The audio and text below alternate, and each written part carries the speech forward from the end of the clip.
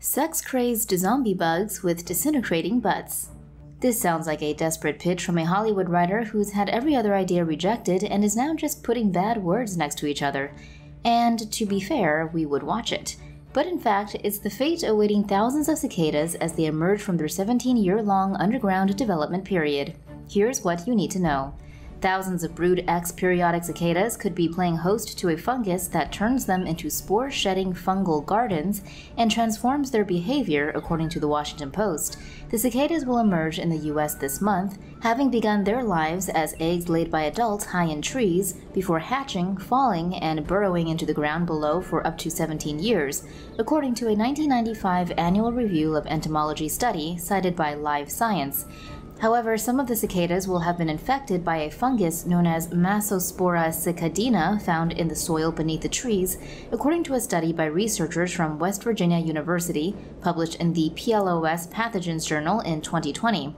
When these infected cicadas emerge from the ground, the fungus is still contained within their bodies, but gradually the back halves of their bodies are eaten away by the fungus, leaving an abdomen-shaped clump of fungus exposed. As the fungus spores are released from the infected cicadas, they infect others, but infected males were also found to flick their wings in the same manner as females to encourage other males to mate with them and thus transmit the fungus sexually. Even after their abdomens have ruptured, cicadas attempt to function normally, wandering over trees, flying, and attempting to mate.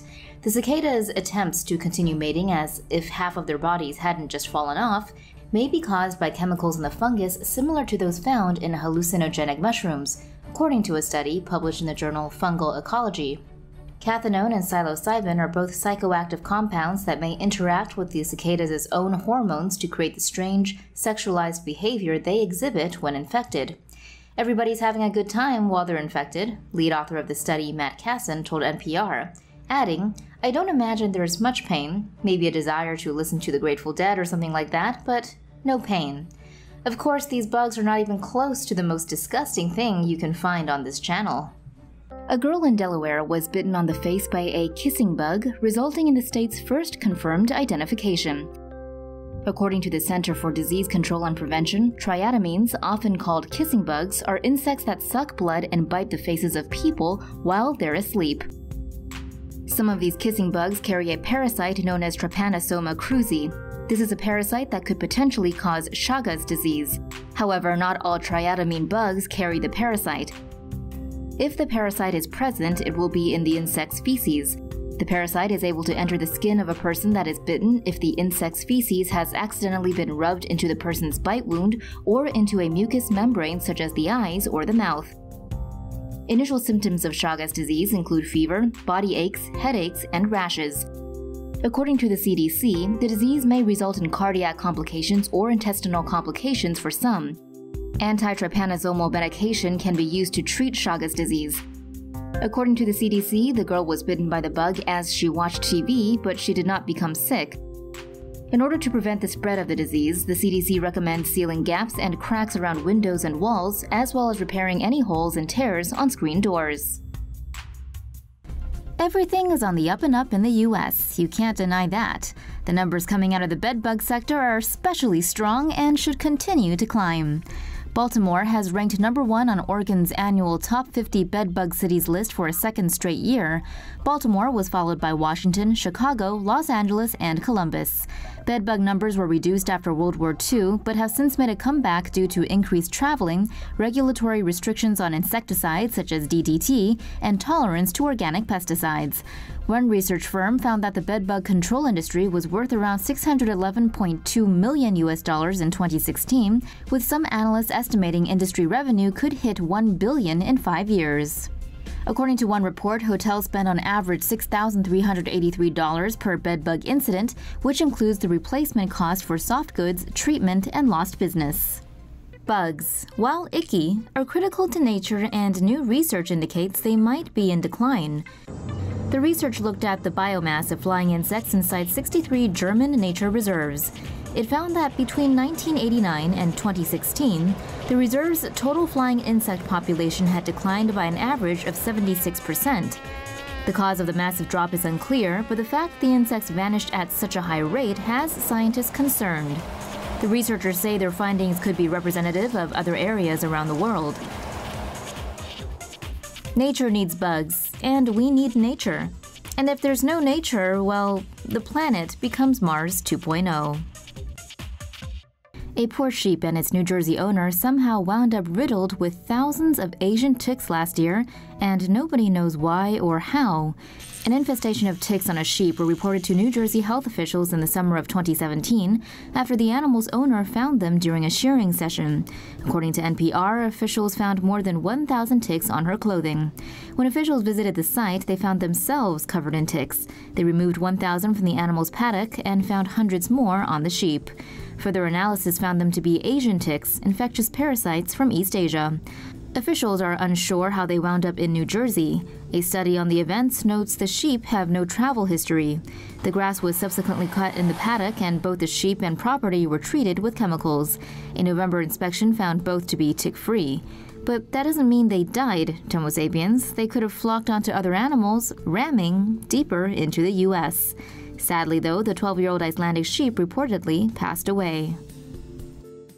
Ticks are typically out from spring through summer and early fall, but 2017 is particularly bad, and here's why.